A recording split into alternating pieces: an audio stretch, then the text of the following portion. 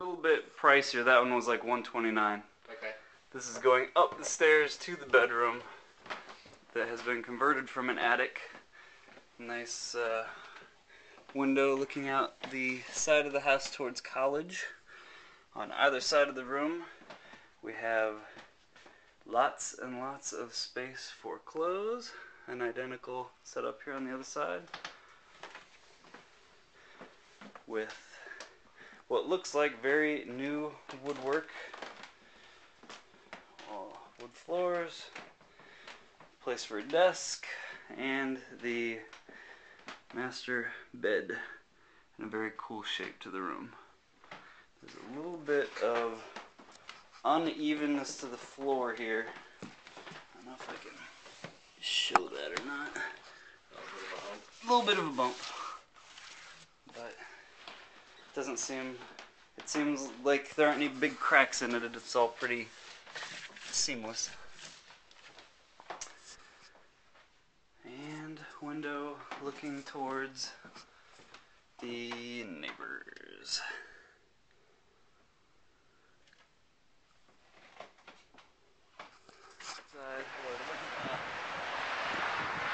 So this is the side of the house on College Street with the garage. Roof looks pretty good. Let's see if I can zoom in on that at all. Come on, zoom.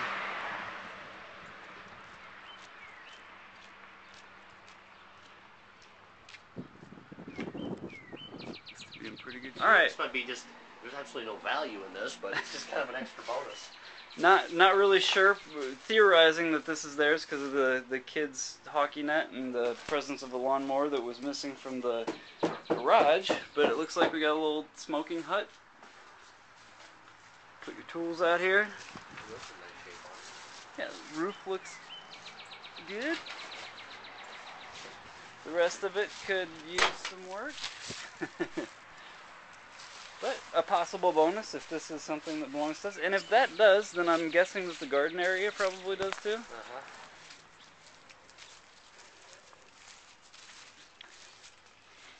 So, from a long view of the yard, we've got possibly the garden and the shed, a children's playground that I will have to get rid of, find someone to donate that to, and then enough yard where I will probably need to buy myself a lawnmower.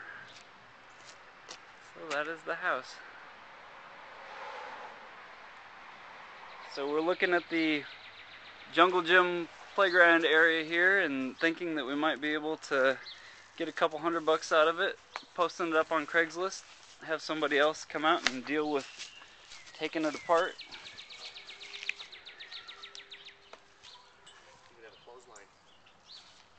And we even have a clothesline. For at least half of a oh no, there's the other half. Yeah. Huh. Nice. Just make a big hammock. I'll walk around this side of the house. I haven't seen this yet.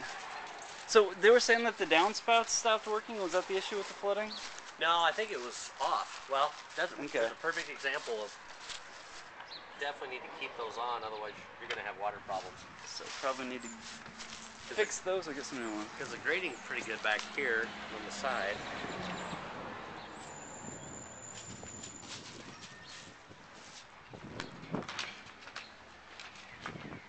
All the brick and the tuck pointing looks really good. It's all the mortar between the bricks. Right, right. Usually there's some cracks like by windows on the corners, but this one doesn't seem to have that, which means that the house isn't moving. And it hasn't moved since they built it. Got a little bit of foaming. I can replace that window.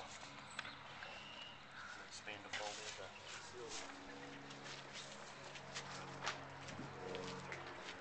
Got a nice bush here.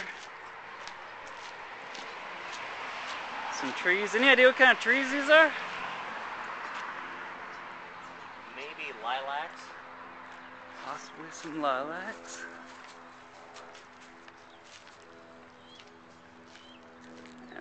bush on either side of the staircase, and a mailbox by the front door.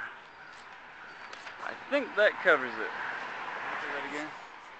But the only thing I've seen is a tuck pointing up at the top of the door, and then the fascia, which is underneath the gutter in the back, just some peeling paint. It just needs repainted, which is a maintenance issue.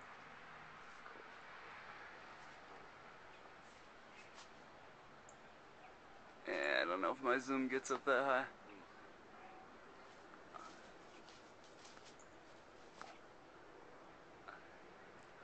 And then these might need a good washing, possibly a coat of paint.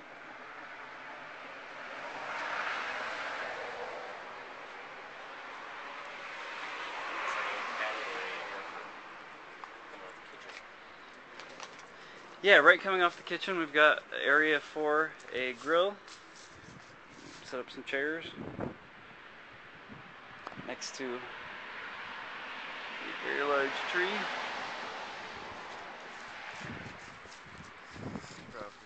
One more tree on the property between the sidewalk and the road.